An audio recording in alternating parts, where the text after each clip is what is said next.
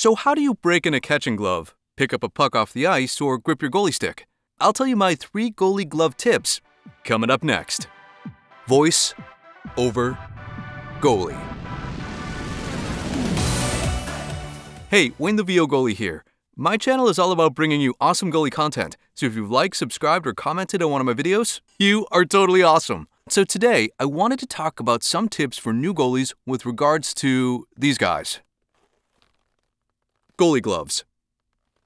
As a new goalie, sometimes you're not exactly sure how to do certain things when you're just starting out the position. So today I'm going to talk about how I break in my goalie glove, grip my stick with my blocker, and show you how I pick up a puck off the ice. But before we get into it, we've all been new goalies at one point in our career. If you're a longtime goalie, do you have a tip or trick that you wish someone told you when you first started playing? Let us all know in the comments below.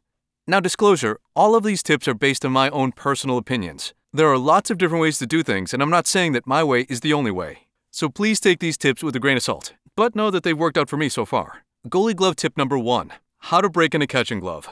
Now, a new goalie glove can be really stiff out of the box right when you get it.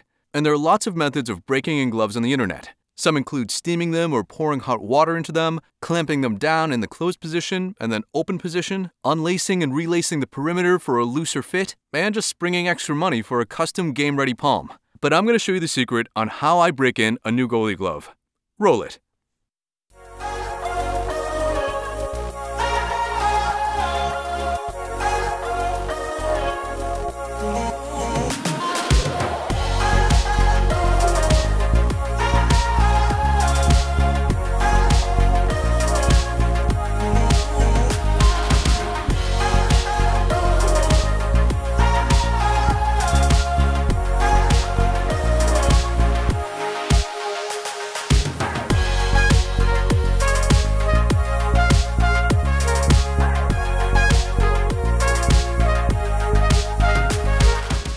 That's basically it. Anytime I have a free moment, I'm wearing my glove and opening and closing it. Now for me, this is the most natural break-in process. 1, because my hand is always in the glove, so it's opening and closing based on the mechanics of my hand. And also I'm not creating any premature wear on the glove by doing things like smushing it underneath my sofa. Sometimes I will leave a new glove in the bathroom when I take a shower just to get some steam into the glove to loosen it up. But otherwise, it's just a lot of opening and closing. And sometimes stuff like this.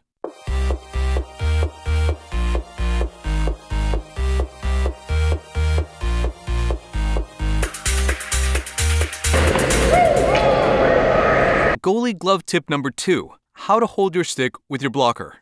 Now this tip might seem pretty self-explanatory. Now we all know what it looks like when a blocker hand grabs a goalie stick. Looks like this. But what a lot of newer goalies don't realize is that there are different ways to grip your stick. Sometimes if you're a player who's transitioning to goal, you grip your stick like this because it's the way you've always held a stick. But I think what the majority of goalies do these days is to grip your stick with your index finger down the paddle. By doing this, it gives you a lot more control over the rotation of your stick in your hand, specifically because the majority of the time, we're only gripping the stick with one hand. Now, one of the downsides of running your index finger down the paddle of your stick is when you paddle down, sometimes the tip of your index finger can get pinched between the stick and the ice. So in my case, with my foam core sticks, I always cut a trigger grip to give me a little more control and protect my index finger. If you want to see how I cut a trigger grip, you can check out this video right here. And goalie glove tip number 3, how to pick up a puck off the ice with your catching glove. Now this one seems like a totally unnecessary skill to have, but I'll tell you what, going that extra mile and picking the puck up for the ref at a face-off always has the potential of paying off by getting calls to go your way. And I mean, come on, it's just like a nice thing to do. So let's take a look at how my glove covers a puck. Now one of the mistakes that new goalies make is they try to pick up the puck using their fingers. I mean, because that's naturally how you pick something up, right? But the problem is goalie gloves aren't designed to be able to pinch using your fingers that way. So it ends up looking like this. What I always do is slide my glove down to make sure that the puck is in the T portion of my glove. I know that my T has the tightest seal when it comes to being flush on the ice. So by having the puck in this area, when you go to close your glove, it really enables you to grip the puck and get it off the ice. Sometimes in the NHL, you see a goalie do a sweeping or scooping motion, and what they're really doing is making sure that no matter where the puck is under their glove, At the end of their motion, the puck will be in the T section, enabling them just to scoop it up. So those are my 3 goalie glove tips for new goalies. Got one of your own? Let us all know in the comments below. And don't forget to like and subscribe.